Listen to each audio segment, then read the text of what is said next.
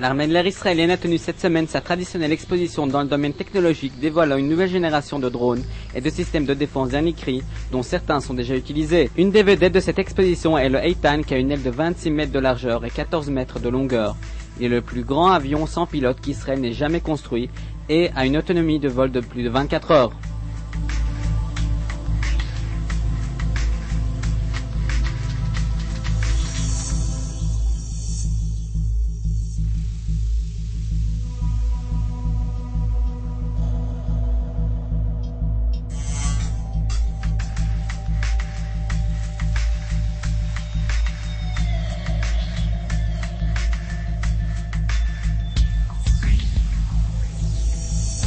The Eitan UAV is the biggest and the most sophisticated unmanned aircraft built in Israel.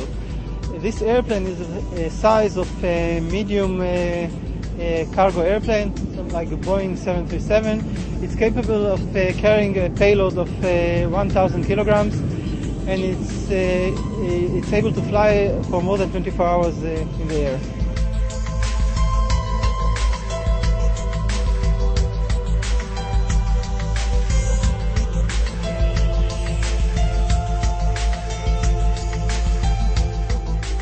Opérationnel depuis 6 mois, le Efroni, un autre avion sans pilote, est le plus petit avion utilisé par l'armée de l'air. Le Efroni est principalement utilisé pour des opérations de repérage d'unités terrestres et a une capacité de travail le jour comme la nuit. It weighs only 10 kilograms, a very small payload camera. You can see a very small system of avionics and communication, an electric engine.